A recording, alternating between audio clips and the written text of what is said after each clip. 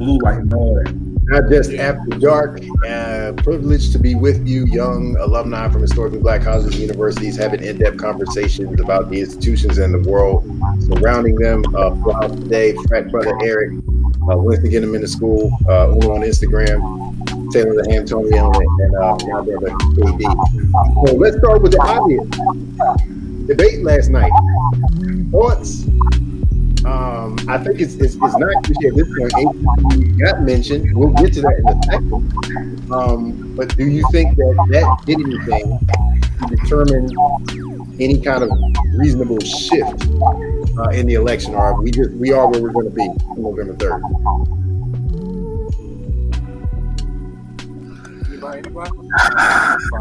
Everybody's shaking their head. Winston, what do you think? Heavy side, dog. That's all you can say right now to that debate last night.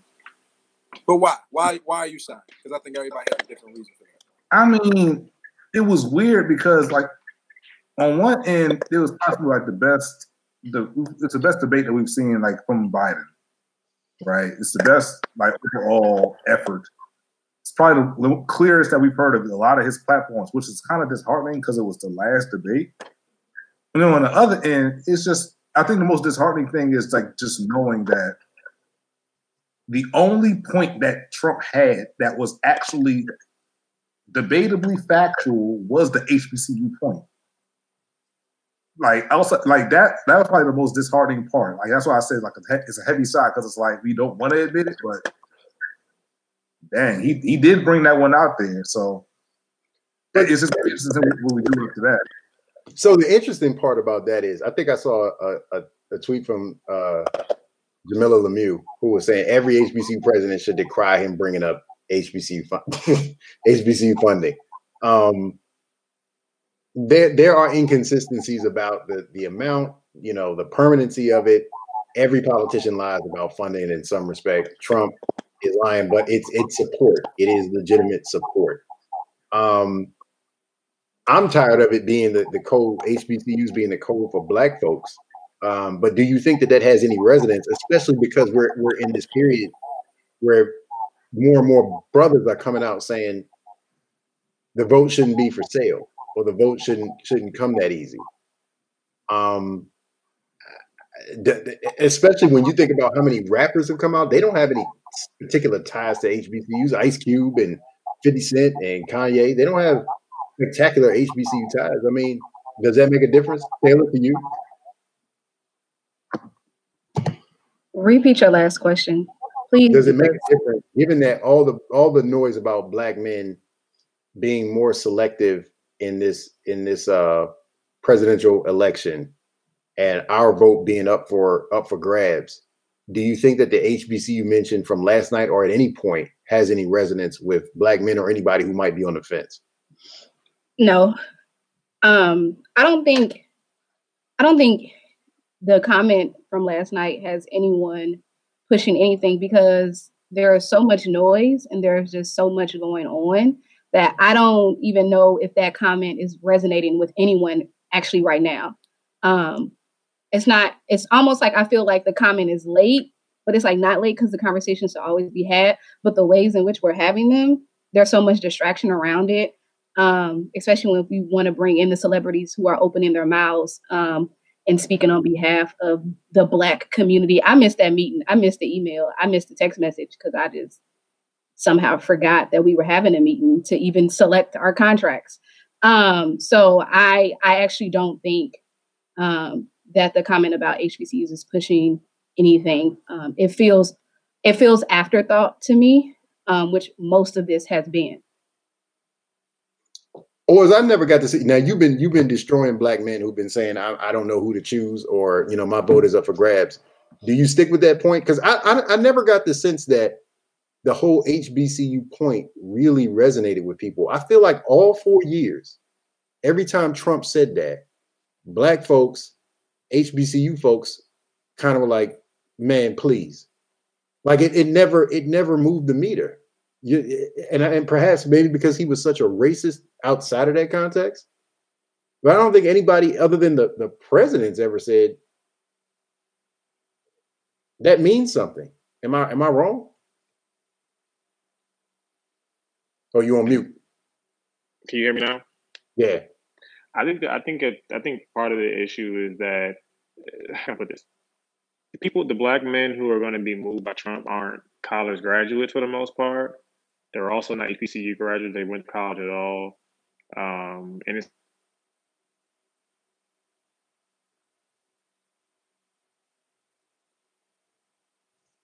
Oh, did we lose him again? There we go. Y'all keep losing me. All right, my bad. I just don't think that it matters because I don't think the black men who are thinking about Trump even care about HBCUs. Those are people who say college doesn't matter. They want trades. They want those type of things. They're worried about those type of issues. They're worried about, money criminals reform. Like they're not worried about the things that I think the HBCU community is. I think also HBCUs are very regional. So if you live in California, if you live even in Illinois, even in some Midwest states that have HBCUs, it's not as ingrained in those cultures, I think, as it is in some of the East Coast and Southern states.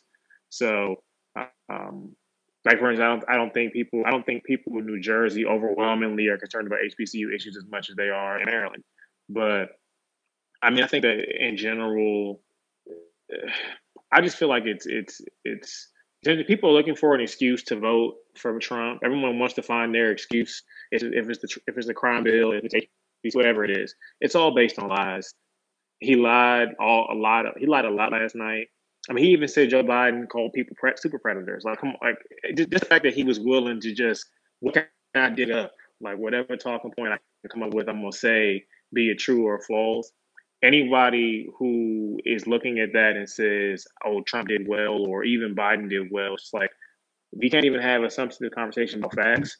So it's really disheartening for me because it just shows you how stupid Americans really are. Like we really are comfortable with this level of ignorance. Like it's ignorant. Like it really is like ignorance. Oh, he can say whatever. He can say, he thought Biden's brother. I mean, I didn't even heard someone mention Biden's brother. Like, first of all, he's 70. How old was his brother? His brother like 75. Right. I was like, when did this happen? When did the brother get involved? I thought it was about Hunter the whole time.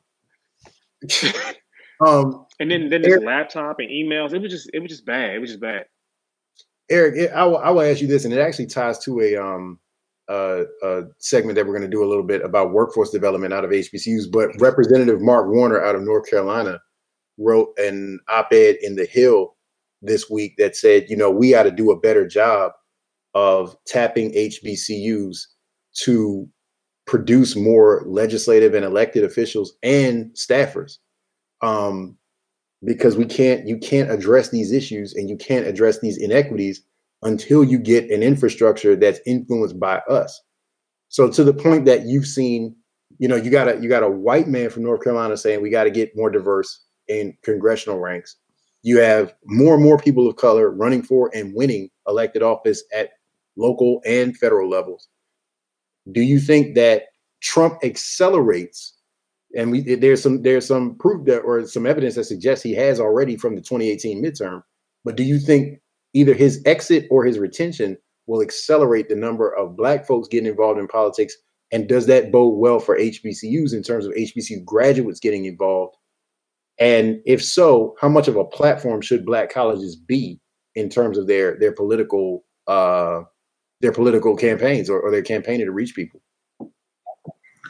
The unfortunate thing is that over the last 4 years, what I've truthfully seeing is not necessarily just more Black people being involved with politics, but I'm seeing more Black people being involved in scam politics.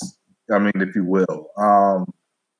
I think I've seen more of a boom or a resurgence, if you will, of outwardly politically Black conservatives over the last 4 years than I have seen anything necessarily changing on a liberal progressive end. And to that point, I mean, so it may be an increase, but we have to see where the increase is at, right? If you have more Black people being involved with politics, it's not necessarily a bad thing. I mean, we do need people on both sides of the aisles. I don't necessarily like the fact that it's primarily two parties, but we do need more people involved in general. What I will say is that op-ed is a great standpoint, but as somebody who's worked to showing more HBCU students the actual political process up front, bringing students to Capitol Hill with HBCU Collective like we've done over the last handful of years. It's very hard for the entire way of just getting people involved with politics to even become staffers. The amount of money that it takes for somebody to become a staffer, which is largely an unpaid position, while living in Washington, D.C., which is one of the top 5, most expensive metropolitan areas in the country to live within. It doesn't really. We can want to have more of us in those situations that we want to, and we should, but we got to be more realistic about what that looks like. If you're not going after these people on a political level while they're still in colleges in regional areas, then getting them up to the Hill doesn't necessarily make the most sense. And then beyond that, if you really care, do you really want them there to make it look like you're doing more as far as making it more diverse, or do you want them there to actually have influence? Because you can have a bunch of black staffers all you want to, but just like Trump used the presidents as a photo op, those staffers can be used as a photo op too. It doesn't mean they're actually doing anything to really change where we're going. Let's talk about that real quick, like how you change over strategy. So Una, I think, is our official protest correspondent for Dodgers After Dark. Once election season arrives, and as many demonstrations and things that you've been a part of, do you see a lot of the people that came out for like George Floyd and Breonna Taylor? Do you see that transitioning over to activity to influence policy? And let's just take it from New York. From a New York perspective, do you see all people, not just black folks, saying, okay, we were doing this for unjust murders and homicides by police and all that. Now let's have a conversation about policy. Or do we have to be activated by something that's just blatantly unjust and that's what'll take it to the streets? I mean, I think that we are activated, and then we start remembering all the other stuff that we didn't speak on, or that we didn't get justice. So when we go out there, it's definitely about what currently happened, but it's also about those things that, hey, we still don't know what's going on with the Breonna Taylor. Like, there's still out there that we're trying to understand and find out. We know it's been hidden from us. So I don't think it's necessarily policy that will change, but the fact that we are seeing in our neighborhoods, in our communities, that we're not getting just treatment. Policy, I mean, we were protesting when Obama was president, that it didn't matter. Katie, have you seen more activity in your community? Not necessarily about HBCUs, but have you seen more people who typically aren't politically engaged or just not dialed in on a regular basis? Have you seen more activity from them leading up to this election? Yeah, oddly, it's more to rebut Joe Biden than it is to be anti-45. And my thing is, that's fine with me, because I do believe that politics should start on a grassroots level.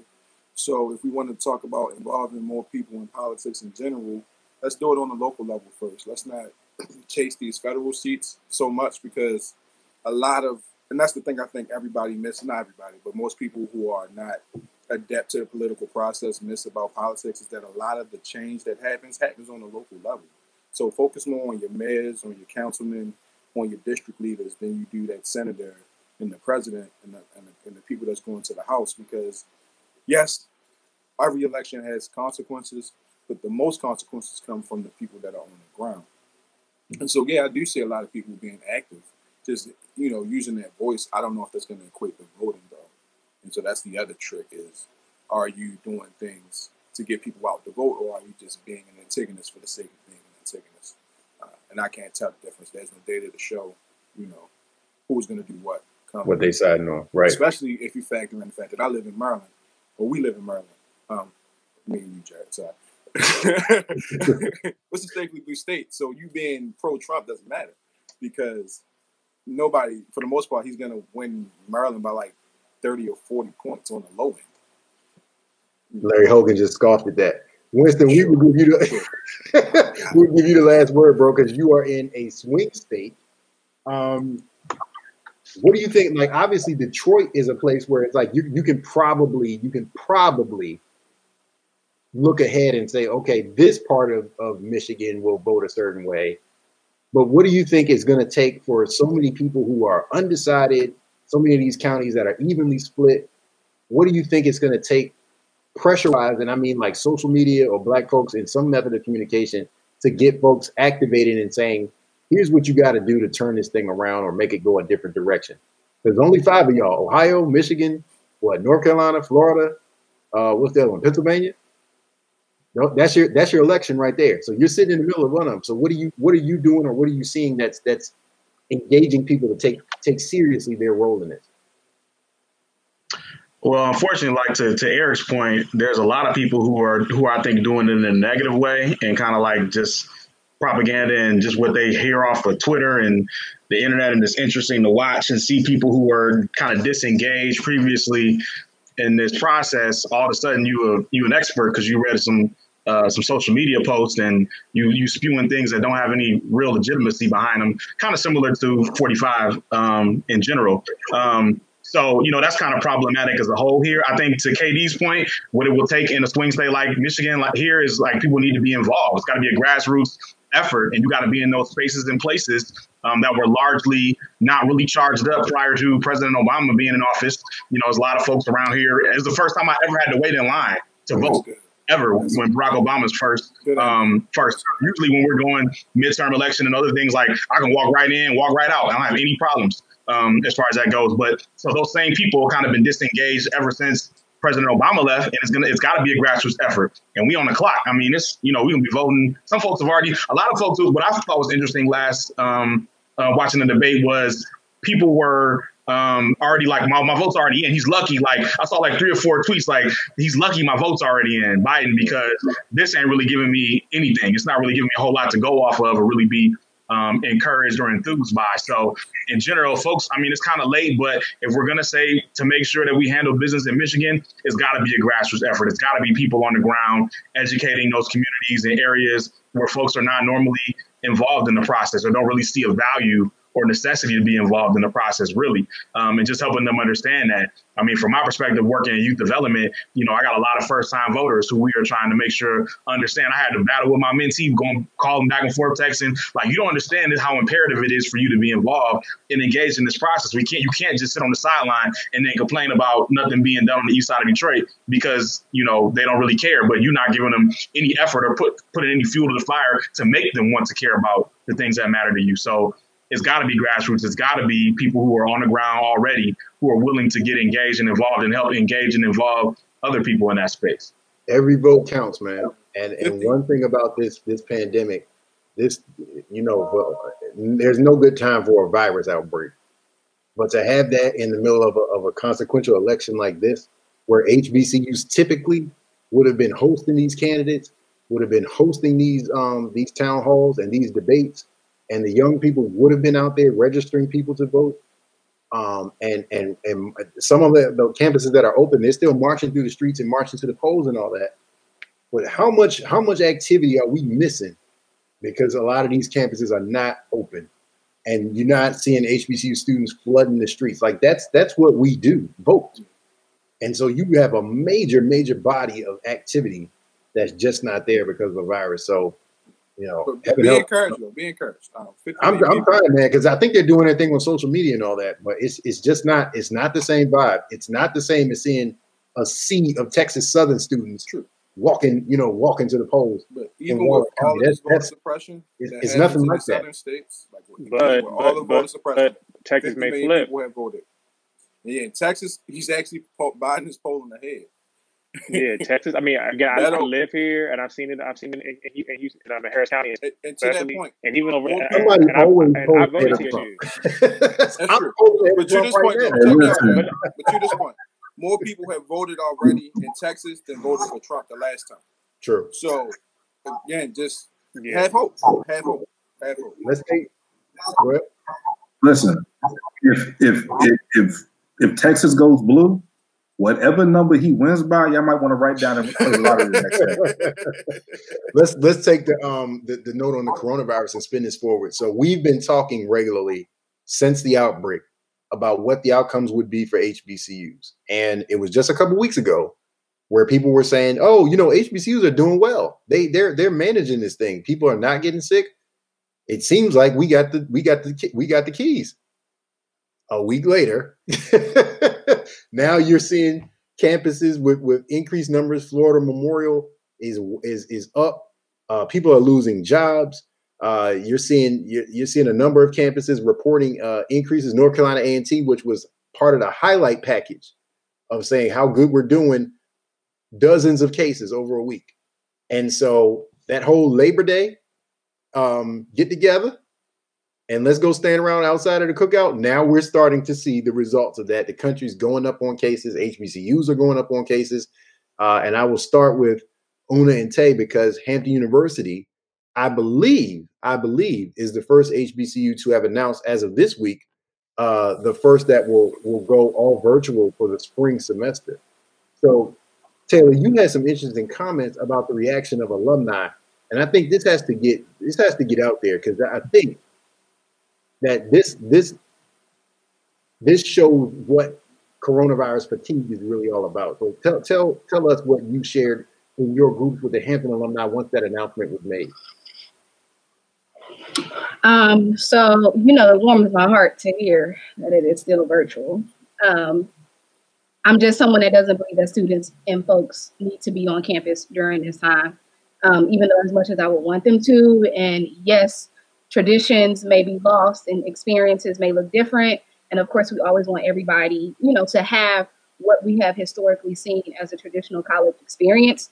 But I am all for us being safe and healthy over just having people being on campus in spaces, especially on campuses where you can't necessarily control in some ways. And so Hampton announced that they will be virtual. And of course, most folks, majority of people were like, supportive of it. Of course, you can always have the grief of wanting to have students on campus to experience a similar experience that many of us Hamptonians have experienced. And for me, it was hard to see that some of my alums, were upset about the decision, feeling that we were stripping students of their first year and freshman experience, not being able to stay in their dorm, never going to have the opportunity to sit in as a Twitchell trendsetter or, to be James Hall, one of the Ghetto Boys, Harkness Hall, H Too Smooth. And, all of these things, some folks were making comments about like, how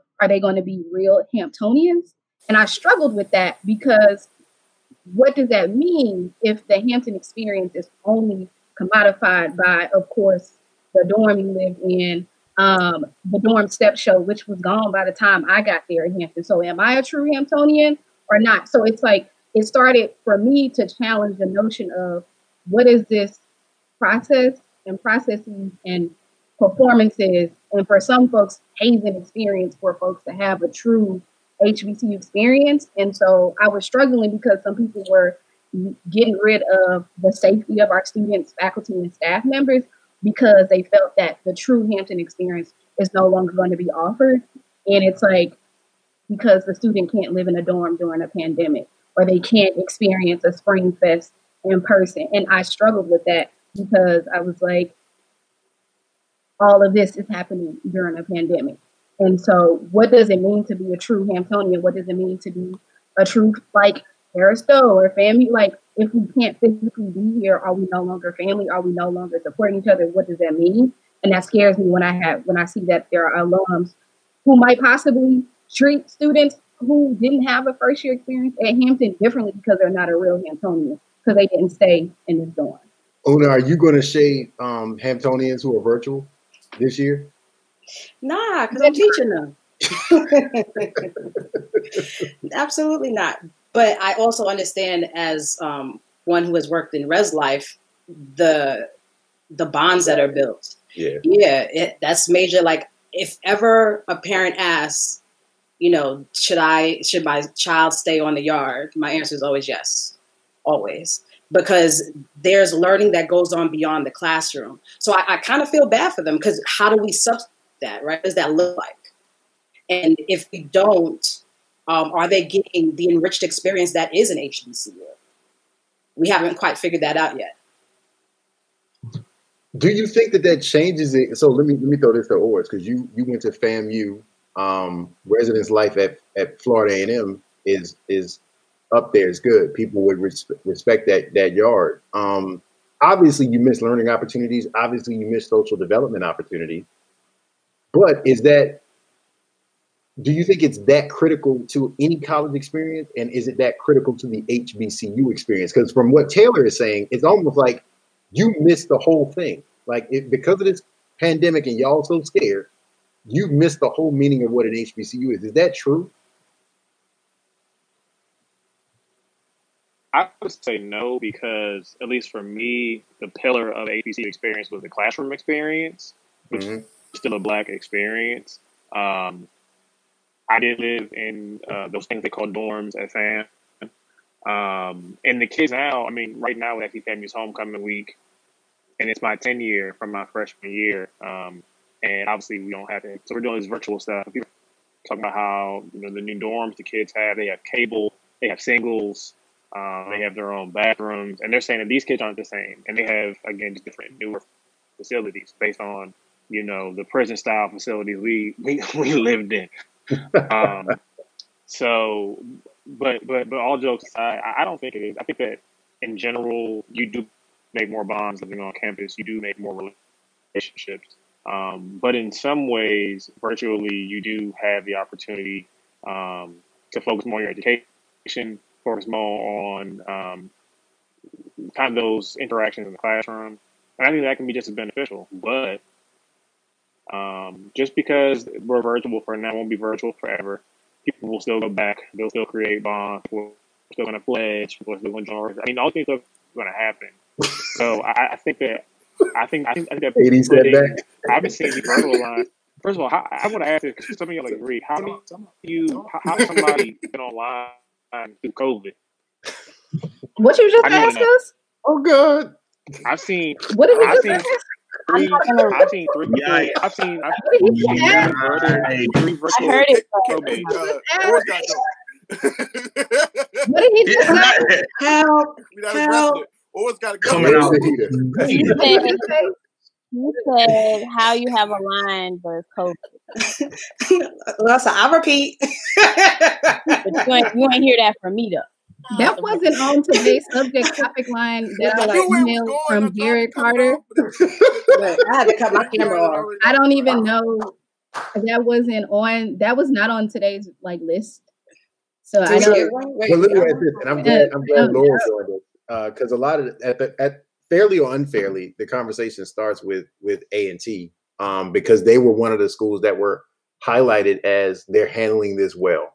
And they had to, because North Carolina forces them to be open, and to deal with COVID-19. But to see the numbers going up, Laurel, and the school isn't saying, all right, we're going virtual. They're saying, all right, we've had a cluster in this dorm. We've had a cluster on the men's basketball team. We've had a cluster on the football team and in the marching band. Okay, moving on. Is that ideal for A&T, or do you wish they would go in a different direction with it? I mean, I think, granted, it's been years since I've been on campus, so who knows how the internet is this decade, but I would hope that, I know all schools right now are starting to come out with their plans for spring semester, so I would hope that they would recalibrate and reconsider, especially since virtual homecoming is starting in a couple of days. So, I think, granted, with the UNC system, I have no idea what Chapel Hill and the rest are doing right now. But I feel like for A&T to at least, as much as they can do within that, talking to parents, they don't have the capacity. They don't have a hospital on campus. They're not Howard. So I feel like, especially at the end of the semester, seeing what the numbers look like around finals time, I think they're going to need to put their foot down and just say, it's not safe. And whatever hits they get financially, you're just going to have to eat it. Because it's like, do you want to owe money, or do you want multiple lawsuits and body? I also think it's a time to reimagine and I'm going to keep saying it, every meeting that I've been in, no matter what, nothing we've ever done in this life is going to be pre-pandemic after this. And so I think we even need to start reimagining how we view our school calendars, how we view just experience in general. I think it was really dope that in the letter that was sent to families that President Harvey said, like, you know, when I spoke with students, they were like, hey, can we get some wellness breaks next semester? Because we tried it out this first semester and we noticed that, like, yeah, we aren't having all of these extra breaks, but like we need it mentally because we're doing so much. Can we move to asynchronous because some of us on the West Coast and getting up for this class is not working. And so that is what I see as like us moving into reimagining, how we're trying to reimagine, you know, homecoming experience, you know, post-pandemic. Are we still going to offer a virtual opportunity to still engage alums who cannot be here physically? So what are we going to start doing now post-pandemic when it comes, and how are we reimagining our experiences and reimagining our learning, reimagining, you know, maybe how we were doing this, we can rethink and we can actually do because we were forced at hand to do it. So how can we now incorporate it and be even more intentional once we do come out of this? Because we will, because as Black folks, we do, and we will and always shall overcome. Don't none of y'all start singing. But I just think it draws, and like how, you know, Laurel said, to come back together to think about, all right, this didn't shake this first semester. What can we do? That's what I hope and ask for all of us who are in the higher ed landscape, and just even as HBCUs and as alums, like, and all of we're doing. Virtual has offered new ways of thinking, and I hope and pray that it stays as we move into our physical lives coming back together. Well, and you bring up an interesting point, because I think one of the things that a lot of schools try to do to mitigate this is to say, okay, we will go home before Thanksgiving. And so that way, as the months get colder and the virus gets more harmful or more easy to spread, we won't be around. You won't be here. But guess what? You're going to be at home, and you're going to be with family for Thanksgiving. You probably will be with family for Christmas. Winston, in terms of the students that you're talking to and that they're going to campuses where they got to go back in the spring, do you think that there's a concern, not that they're coming home with COVID, but that they'll catch it at home and then bring it back to the school? That's a good point. I think largely the conversation is still centered around them bringing it home, but you bringing it back to school is a whole nother. Damn it. I'm curious to see how it goes. Like, Hampton is the only official, I think, that we have to this point, but it's still early. It's still very early for other schools to kind of change course as well. So I'm curious to see how it goes. It takes one school typically to start kind of leading the charge to have people thinking differently. Maybe Hampton is that school in this instance, like kind of how they were in the fall, and folks kind of to see that the value or the concerns that might be legitimate for people coming back to campus. I think at the end of the day, what we know it often boils down to is the dollar. You know what I mean? To Laurel's point, what kind of hit are you going to take? And are you willing to bite that bullet in order to help, not have catastrophic, issues that can arise from it? I know in general, I think I'm hoping that there's more people like Taylor's at the table. I don't know how optimistic I am that that's the case, that people understand that you're going to have to reimagine and reinvent these things. And even to Orz's point, that we're going to come out of it. At some point, we're going to be on the other side of this, and how we start moving in the direction to make that work. And I think to Taylor's point, it's really got to be how we can reimagine, rebrand, and talk about the HBCU option as a valuable option for a young person that's not centered around everything happening in the yard or in large groups or what have you, but these other value systems and other value, like Orr said, the classroom instead of classroom, a rich Black experience with a professor that looks like you and other people that look like you is still valuable. And how we package and talk about that going forward, I think is going to be pivotal. I mean, and that should be starting now. Those conversations and that positioning should start right now, regardless to whether or not everybody's back on the campus in the spring or not. And we need to start having these conversations with the value of our schools and why they're valuable, and the new ways we can reimagine positioning that to the masses. Katie, do you think that people at this point of the virus, do you think that they're taking it seriously, to the point that when it first started, we were still standing around in groups, we were doing all that, and we were doing okay, because I think that we don't have frat houses and all that other stuff where hundreds of people can gather indoors. But do you think that with all the common black sense folks have applied over the course of this virus, do you think that they're still sensible about it, and in the winter months with Thanksgiving and Christmas and New Year's and all that, that we will apply that during those times when we're normally getting together? There's two sides to this. Some of us, yes. Some of us have just grown fatigued, right? And so we miss traveling, we miss our friends, we miss our family. And so we're taking risks that you probably shouldn't, but you really can't blame them because you're just tired of sitting in the house and sitting around. Especially for those of us who have a little bit of resource and can afford a rental car or afford a plane ticket while they're cheap. Definitely taking a risk that I couldn't do in my household and my wife, and that is with child. I refuse to take a risk like that. So do I think common sense is being applied? Some of us, those of us that have been educated enough to know that this pandemic is very much real. Those of us who are around medical professionals who are stressed out, friends and family that I know personally still working 10, 12 hours a day, 4 or 5 days a week. If you see that and it affects you in that way, you're taking it seriously. But some of us are just grown so fatigued and really don't believe anything that they hear, especially because you got a federal government who's lied to you since January 1, when we should have been alerted. And it's lied to us since March and then doubled down on the lies and then lied again last night on that debate stage.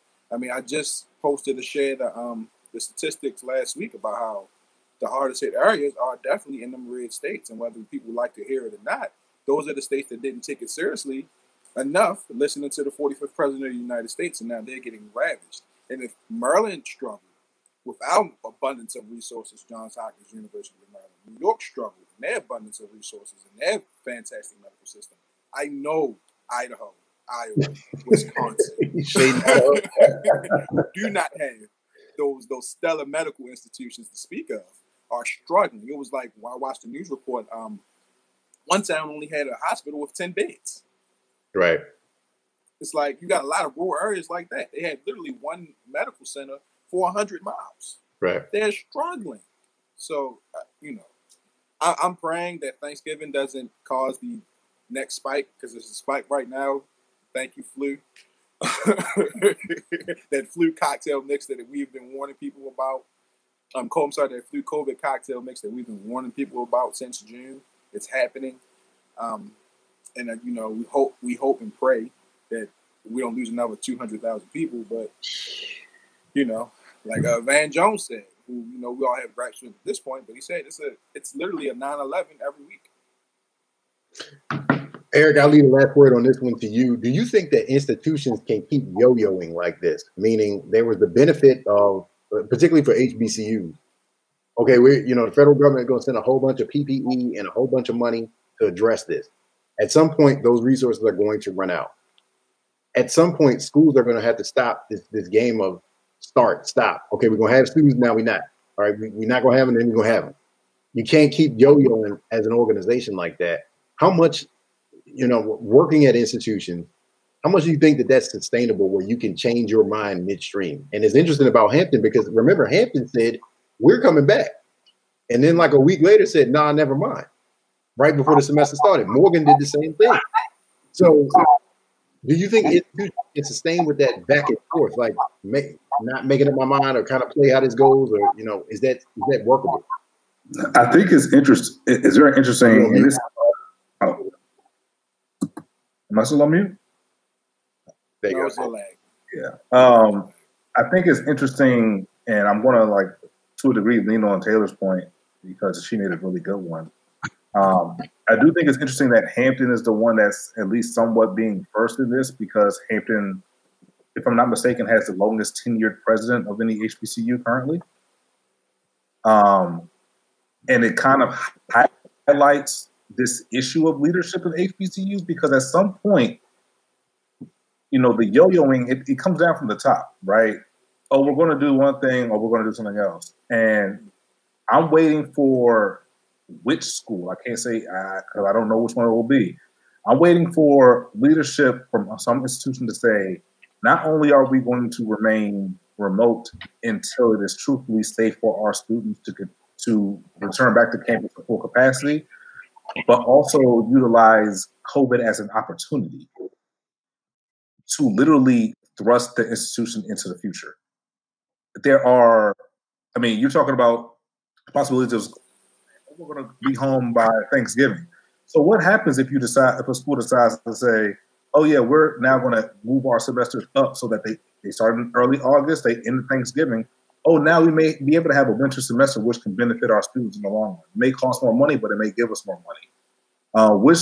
Which of our campuses are making sure that they're building infrastructure on their campuses to make sure that, you know, professors can easily go into their classroom, record live sessions, offer these courses online, opening up how many students can now be educated in an aspect of an HBCU education. So even if a student can't physically be there, they can get the HBCU education, which now brings more money into our schools.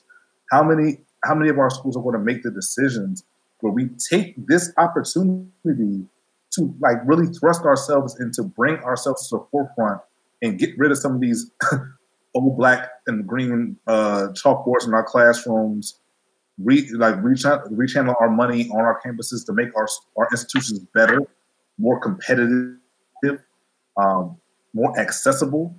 There's so many things that we can actually do. And it's interesting because when we have this trend of HBCUs where most of our schools can't keep a president beyond five years, we've seen two institutions most recently who literally for no reason other than the board trying to move its weight around, removing presidents, having to bring presidents back when they were doing a good job. Shout out to Lincoln and Cheney and right. Texas Southern. Right, like all these things that our schools could really be doing to make themselves better institutions and bring in more black students who want to go to our schools, we could be doing right now. They could be reallocating a lot of the money that, you know, schools are trying to force having a non-revenue generating football season or basketball season to do into our actual classrooms, which our main purpose is to educate people. Oh no, you got it wrong. Football going up in the spring, bro. Oh, is it going to make more money than it would have made? Now that absolutely makes no sense because most of the major conferences are playing, and so now, so everybody money game. And we move it to the spring, which was sensible. I'm not blaming the HBCUs; that was fine. But now everybody, all that guaranteed money you thought you were gonna get in the spring, that's playing now. What they gonna do? They're gonna play us for their spring game. We're gonna get paid for their spring game. But I'm saying like one of the issues with a lot of HBCUs and why Paul Quinn looks as good as it does is because they dare to do something that has never been done, to do something that has never been done, right? Most of our institutions will refuse to do things that they will do the things that they've always done and then expect things to suddenly change. And it's literally insanity. And if we don't take advantage of this opportunity to now shift how we've been operating our schools, then when we come out of it, we may be worse overall when we could have been better. Let's stay on the topic of money. We're gonna cut and go to our final topic because we ran a little bit over on that one. Morehouse, Spelman, Howard, $12 million from Morgan Stanley. Ho hum. At this point, this is every week. You can set your watch to millions coming to Morgan. Morehouse, Spelman, Howard, which is a good thing. But I'm not going to engage in a conversation about why did the elite HBCUs get all the money. Let's talk about what we're missing. So Fort Valley State also this week announced a $1.1 million gift from Chevron to support their energy program. Southern University has had donations from Dow, Chevron. So and I guess to the tune of $5 million or so over the last 2 weeks. So everybody complained over the summer about how would Morehouse and Spelman get all the money. But when other HBCUs get the money, nobody talks about it. We talked about that with Lemoyne Owen, $40 million. Nobody said a word about it. We talked about that with and it's escaping me, but other schools, A&T got money. Nobody really said anything about it. So it's almost like where do we end this catch-22? Because it's money. It seems like it's money coming from everywhere. It may not be to the point of $160 million, But there's money coming, substantial funds. So at what point do we say, all right, we had it wrong? HBCUs are doing now. I won't say pretty well, but doing better than we've done in the past, because a lot of different schools of a lot of different sizes are getting some substantial gifts that are going to make a serious difference. So Laura, we'll start with you. Is this an information issue? Like we just don't have the information, or are we just stupid and just love to be stuck on the headline? Howard Morehouse Spelman get all the money. The answer is D, all of the above. I think often, just with anything, especially if you look at activism, we only pay attention to people who are the most visible, already on the channels, we're already checking. If you use Twitter, and people misunderstand that the whole world isn't on Twitter. All your aunties and uncles and grandmas are on Facebook. And then you got everyone else that's just still reading the newspaper. And so I think it's an issue, one, on the school's end of not having adequate comprehensive communication and marketing strategy, even not just with donations, but even with programs they already have. Like I always mention to people how South Carolina State has like a nuclear engineering program funded by the Department of Energy, and they've had it for at least 10 years, and nobody knows about it, really. And so, and I'm sure other schools have things like that where they're not even just regular grant programs, but they're funded by the government, and nobody knows about it unless you are just on it that much at 19 or 18 and you want to do nuclear engineering and you happen to find out because you care. But the average student is not like that. They're going to look for the amenities.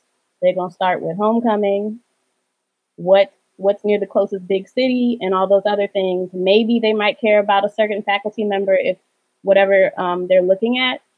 But I think between stuff like programs of study or just where the money is going, even if the school is getting all this money, is it going to be put into play next semester? Is it going to be put into play 2 years from now? Is it going to get tied up in an audit? So that's also my question too. Like, is this just part of the overall, like, oh, we care about Black people now. Here's a check. Because it looks good for me. We've already seen that philanthropy is part of big business, and it's a way for people to not pay taxes. And so I just feel like this is an opportunity for schools to like, will take advantage of it while it's coming, but also don't get comfortable. And then two, actually use the money. Don't just say, okay, I don't want to name drop Howard, but I'm going to do it anyway. Howard has gotten all this money. And so I know last week they just sent out a whole bunch of messaging about all the infrastructure updates they've been doing, which people have been asking about. So I was like, okay, great, because a lot of people were asking the right questions. And I was like, well, I work there and I got nothing. So I think now it's finally starting to come out. But with all the stuff that they've gotten this year, I hope that they're as transparent as possible with what they're going to do with that money and the process and things like that. Because I think, especially now, because of COVID and how we've all had to readjust, I think it's more imperative that all institutions be as transparent as possible, because schools are in dire straits and people are not in a position to keep dropping all this money. And you can't even tell me where the money you expect me to still pay, even though I'm not on campus, and I don't know where it's going. Katie, do you think that these gifts will inspire, and I want to make sure I choose the right word, I guess folks who aren't rich to adopt a more philanthropic approach to HBCUs? Like, in other words, will it have like a trickle down effect to make people say, wow, all these companies are giving, maybe I should give? No. HBCU alumni are stingy with their own, their money towards their institution. A lot of HBCU alum have disdain toward their institution. So I absolutely don't think this is going to charge anybody to spend money.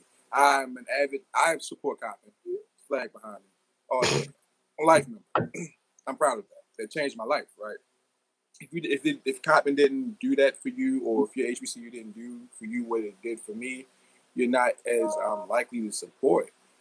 And so, like Laurel said, we need marketing. If you could just market the things that you're good at, I think it would attract the donors that you need to attract. And part of that is just really, we need to build relationships with our communities first before we start asking for money.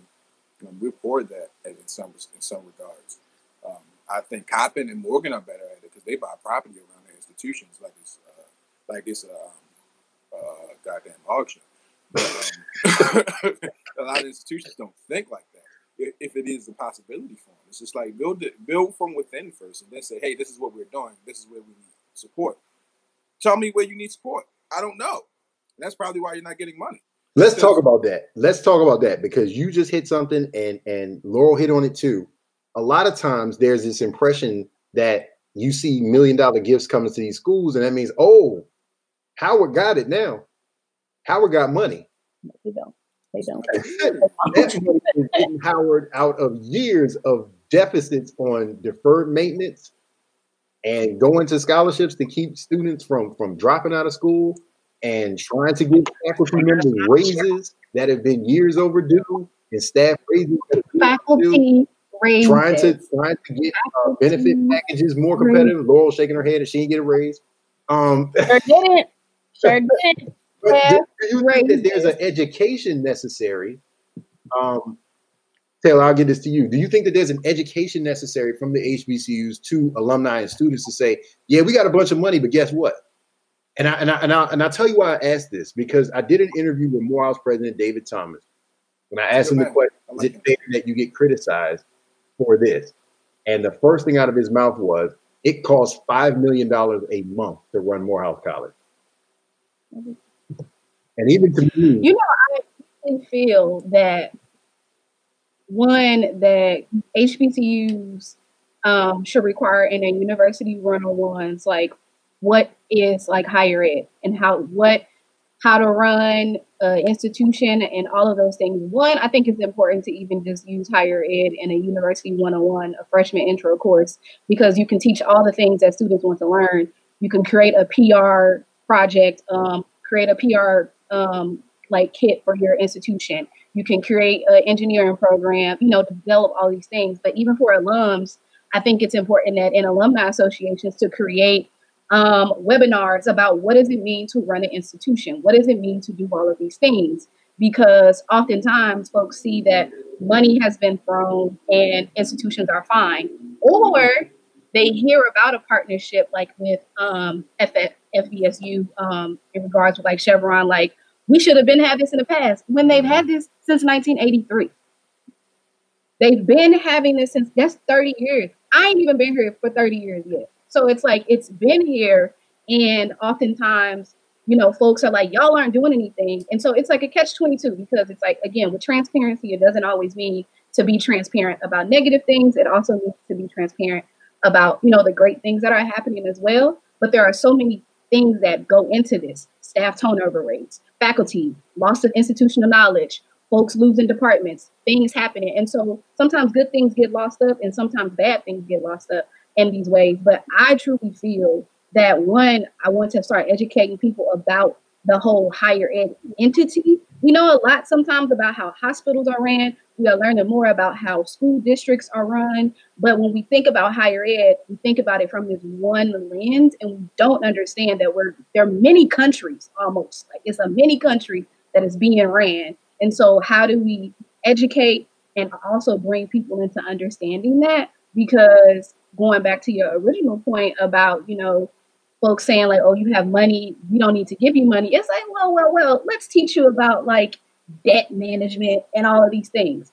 And so I think it's an opportunity, again, going back to reimagining, if we're going to move our community, if we're going to move together as one, what are things that we can start educating and using as capital? How are we using our failures as capital to teach and to move up in ways? And how are we using what we're doing great to continue doing that too? So if somebody want to hire me to develop course, I am here. My CV, I have it. Feel free. I got a website. Come on in. Or let me throw this to you from a business perspective. So we talked about before, a lot of companies will donate and make big gifts because it's marketing for them. It is either to show, underscore their commitment to diversity and inclusion, or it is to strengthen their own, workforce development and pipeline. Do you think that HBCU should be making more of an effort to reach out to alumni and donors and say, hey, how can we blow you up? How can we make you more noticeable and have the community aware of what you're doing, because a lot of times people will give to institutions and you never know it. They're doing it anonymously, or they specifically say, please don't announce this. I forgot to mention this at the top. So Tougaloo College just got a $4 million gift. Another big gift that no one heard of until now.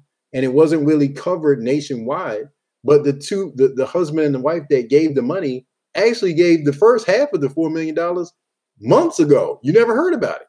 They just finished the payment this week, but they've been giving for a while. And these are people that have given to UNCF very handsomely. They've given to the NAACP Legal Defense Fund. They've been giving this stuff for a minute, but you never attach them to Tougaloo College as like, these are some of your, this is your most prolific donor. I know. So should Tougaloo and other HBCUs do more to say, can we please put your name out there so that we can get the branding from being associated with your gift and your kindness to our institution? I think there should be a relay of information. So when you talk about giving to a university, obviously there's ways that you can highlight those gifts, but also you have to highlight your alumni. And I think that motivates the company to do things. So if you have great alumni who are with companies like your Morgan Stanley, JP Morgan Chase, your Citibank, which I know Morgan doesn't know, Howard doesn't know, like all these schools do, when you highlight your alumni, those things catch the eye of people's HR departments, people's giving departments, community engagement, and you kind of create a cycle where you're highlighting alumni achievements, you're doing that at these companies, you engage the companies, and the companies give. So I think that's one area where HBCUs have to get better at is alumni engagement. And not engage in terms of getting them to give and come back to games and go to galas wearing cheap suits, but really like engagement from the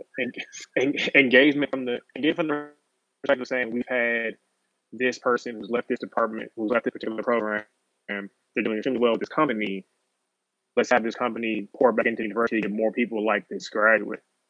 I know, speaking from my alma mater with Morgan, they do a horrendous job of tracking the progress of graduates, because I'm a graduate and I've never gotten a phone call, never gotten an email about what I'm doing in my career, what people like me are doing in our careers.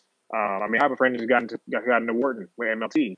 Nothing on Morgan's website. So, I mean, I think that it's unfortunate, because one way that you can increase enrollment is to say, look at all these great graduates we have. But you can't do that if you don't track your graduates. And really, it's free. I know, for instance, in the business school of Morgan, there's plenty of secretaries, admins who could create a little Excel document and track where our careers go, but we don't value that. So I think it's less about talking about the companies or even who's giving, but saying, how are we creating the case to entice more giving? How are we putting our school in a position to really show that we're producing really strong product? You can't just say we're first in the country and produce engineers. Where are those engineers working? What projects are the engineers on? What construction have they been a part of in Baltimore, in DC, in New York? But you don't have any of that information. You can tell we get degrees, but we can't see their true economic impact and the impact it's had on Black communities. Because again, when you go from Poly to Morgan to Turner Whiting, that changed the family, because you've gone from an inner city high school to one of the biggest companies in the world. That changes the family. But I bet you Morgan can't give you a number. Well, let me ask you this question, because that's an interesting point. And Una, I'll throw this at you. Whose responsibility is it? Because you would think that, okay, most schools do a good job of sending the alumni an email or sending them a letter saying, hey, please update the information. Let us know what you're doing. If you have a success story, email this. If you just change your address, tag here. But if the alumni don't update the stuff, then what? So what's the tipping point for alumni to say, I want you to find me. I want you to ask me for money. I want the alumni magazine. Listen, I had, what was that, September 19th, where I attempted to give to all of the HBCUs that I attended. I couldn't get through to Morgan. I even called my bank saying, like, Is there something wrong with my card? There was something wrong with the site. I tried twice. So first off, have an updated system. Like, how I can't? I'm trying to throw money at you and you're not even catching it. Like, wow. So that's number one. The simple stuff. Two, if somebody gives money, you don't have to tell who it is. You could. I mean, if they don't want to be known, it's anonymous. Cool, but let the people know. Everybody got an IG. Put it on the IG. Let them know. Run it. Like all this secret stuff. Like I don't get that. Like just tell the business. Like why are we just now finding out? Granted, we're among people who will tell us, right? But that's us. What about other alumni who don't have those networks and aren't running in those circles? Like I don't understand all this secret stuff. Like just give me the link so I can give you my money. Give me the link. Clean up the link. Because babies, Hamptons University alumni office like has hit a complete 180 post like 2013, and I'm happy for it because it was a struggle in some ways trying to engage beforehand. I am someone where I get overwhelmed quickly, and if I struggle, I'm logging off. Like I don't like to be overwhelmed with too many process, like with too many. I email and y'all like do it here, and I'm like I sent that yesterday, and they're like, oh, you ain't got, So when I get annoyed, I check out. Some I talk about in therapy, but this ain't my therapy session. But when I get annoyed, I pull out. I'm done. But a lot of HBCUs deserve credit because they have improved over the last decade. I know Una got a testimony about Morgan. Winston, I know has come up for a lot of alumni giving. Central, there are a lot of Central State. I mean, there are a lot of schools that I've covered that have said we've gotten a lot better at engaging young alumni. A&T, we've gotten a lot better at engaging young alumni. They're doing 40 under 40 awards. They're doing all these things that make young alumni pay attention and want to give. So that we do got to give them some credit. But Eric, I would ask you, so if you looked at Winston, for example, or UDC and said, here's the thing that they do well to really speak to me or speak to people, my classmates and people I went to school with to get us involved. Here's the thing that they do well. Well, Winston-Salem State and UDC, those are they're different. Yeah. But do they UDC? Yeah, Winston-Salem State, I'm going to give them their credit because one of the biggest things, the 40 under 40 award every single year is kind of a big deal. I've had a handful of friends who are doing things that, I talk to them on a regular basis, but even these people who are friends of mine, I may not pay attention to what they're doing in their professional realms, but I see what they have going on. Online, they do a really good job as far as using Instagram. I remember distinctly when the Young Alumni Council was started. And the Young Alumni Council, I feel like it was really necessary because, just to be frank, the National Alumni Association really wasn't speaking to the people who were graduating at the time I was graduating because, honestly speaking, we attended vastly different institutions. That's right. And I think that gets lost in translation too, because when a school is progressing, when a school is doing better as it should be doing over time, Winston-Salem State, the building I stayed in my sophomore year was Wilson Hall. Wilson Hall was built in 1994. Before that, they hadn't really built anything new around there going back to like the original freshman like halls. Then 2000 hit, and literally speaking, like 6 different halls on the campus were built since then. Yep. The amount of students that came out of there, the amount of things that students have done, the amount of people that I know that I remember like random events and parties and being out in the yard randomly with who have PhDs now. We do a good job of celebrating them. I'll give it that. What I've seen at other institutions, however, is with Winston, a lot of us are bigging us up. So we make sure that the school knows. And I'll give us credit for that. We communicate and make sure that the people know. What I've seen with other schools and with pages that I've ran with schools that I've worked at, there's a LinkedIn page and you bring in literally everybody who's ever attended your institution. So every single time that they got a job notice that pops up where they change, They completed coursework somewhere that pops up and something changed. They got a new award that they put on their LinkedIn page. It's literally all right there. It's not even that hard to do that work. What can you do with that? You can take that information, put it on an Instagram page where your current students are following. So now not only are you bigging up your alumni, making them want to donate, but now you have connections that you're creating with the current students there who now can see somebody who went to the same school they went to and can possibly do what they're doing. All of this is like just working with what's already made available to you that you don't have to really do any work to do because LinkedIn is free. It speaks right? to like there's certain things that are just like free at this point. A lot of those offices. Because a lot of times you have older people working in and a lot of affairs and all that kind of stuff. And that's tough. Like alumni affairs may have to be one of those positions that transitions. Go ahead. Yeah, and what I'll say is that, Winston State, they had a guy, I'm not going to say his name, but he's a pretty decent guy. He was working there at Winston. He's from an HBCU background. Winston was his first, position, was one of his first positions as a director of alumni engagement. And it was, me and him had a real frank conversation. It was really tough. He's no longer working there. He's working at a really nice school here in Maryland.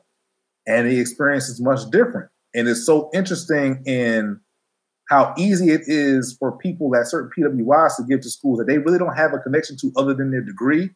And for us, who we really want that relationship, like we need more than that. People still holding grudges to the school saying, oh, well, I already paid them for my degree. Like, well, your degree wasn't free. You use it every single day. Deal with it. It's okay. Like, it's not that big of a deal. But just all the little things that we just have to do, we unfortunately have to do. Winston, we'll give you the last word. There is a tipping point for everybody for support. And I've always said, if HBCUs are going to grow, it has to be more than just HBCU graduates. It's going to have to be Black people. That's going to have to be Black America's destination for support. What is the tipping point that you would leave people with to say, even in a pandemic, even with things changing, this is why HBCUs continue to need your support today? I mean, for me, it's in the stories that, I think KD and Ors kind of mentioned a little bit. HBCUs change lives, it just for no better way to say it, changes people's families' trajectories. I've seen it too many times. I think that was kind of what awakened me to kind of really understand the value, having not attended one undergrad myself, is just seeing how it's able to foster and grow a person and change, their family's, trajectory, like I said. And so I think there's just so much inherently valuable in that for a person of color, whether or not you went to one or not. If you're at all vested or care about the advancement of us collectively, you have to invest in these institutions. I think the sororities in this country, shout out to the AKAs and Deltas and the Zetas and other organizations, they have shown, like they typically do, shown the way for investing in what's important in these next generations. And whether or not you went to one or not, there's still inherent value in making sure that young people of color are being educated properly. And we're investing in the resources in ways that are allowing them to be successful. And there's not a better investment you can make, to me, and then in the young Black person particularly. And that's where a lot of them are educated at these institutions. So we have to understand the value in the professors that are there, the faculty that are there, the young people that are there, the areas in which most of them inhabit that are a lot of times are inherited by Black folks in general. We have got to understand the value in that. And I think it's also a charge on the institutions themselves in finding ways. Again, this thematic thing about reimagining, engaging your alumni in those ways to help them also understand to lead those charges in those communities to people that they know who may or may not have gone to HBCUs or gone to those particular institutions. But we got to find ways to also have them be charged up and engage those folks as well. We, mentioning Claflin having the 40 under 40 and other ways. When you go to these parties, alumni parties on campus at homecoming, tell them you got to fill out the form about what you're doing with your life to be able to go to the party. I bet you get some more forms in there. You got to find ways to be able to do that. You got to engage them. You got to charge them. You know what I mean? Libation. You need to be on the before or after the blue juice. Mike The whole spelled time. my name. It might be spelled wrong, and the company's name might be spelled wrong, but you need to be on the yard, grassroots. Again, you need to be at the parties with the forms, with the little iPads. Like, hey, fill this out, put this in there before you have that next blue juice. You need that, fill this out. All that we got to find the ways to do that. That's the only way we're going to be able to lead those charges and change the check. We have got to do that. We got to find ways to do it. I'll say Barack H. Obama at the top. Yo, man, this has been a fantastic conversation. Lord judging me for using Obama's name on my alumni information form. I want to thank each and every one of y'all on short notice. That's just our thank you, brothers and sisters. I love you and appreciate you. No overtime today since Boris brought up pandemic pledging, so that was petty enough. We're going to leave it right there. But if I'm ready to go. After dark.